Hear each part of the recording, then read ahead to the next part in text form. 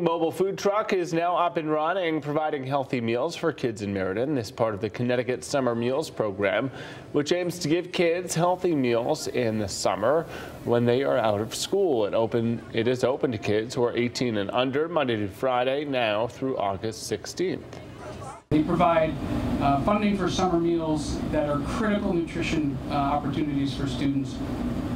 Because schools are closed, obviously, and during the school year they have access to National School Lunch Program and School Breakfast Program. But in the summer, these meals really serve to provide not only bridging the nutritional gap over the summer by providing these healthy, nutritious meals, but also in many cases they bridge the education gap.